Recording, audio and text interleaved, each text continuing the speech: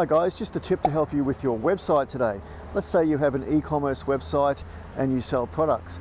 Now you go and photograph these products yourself. You think you can, photograph the products fairly well. You've got a tripod and maybe a flash, but you don't go to the extra yard of clipping the products. Now, you want to clip your products, guys. Clipping is where you remove the background from the product in Photoshop, and then usually you add a drop shadow and a solid white background behind it, or solid color behind it. Clipped photos look 100% better than photos done with a cloth background or a table behind them. Guys, take the time, clip your photos. It's 2019, let's get professional.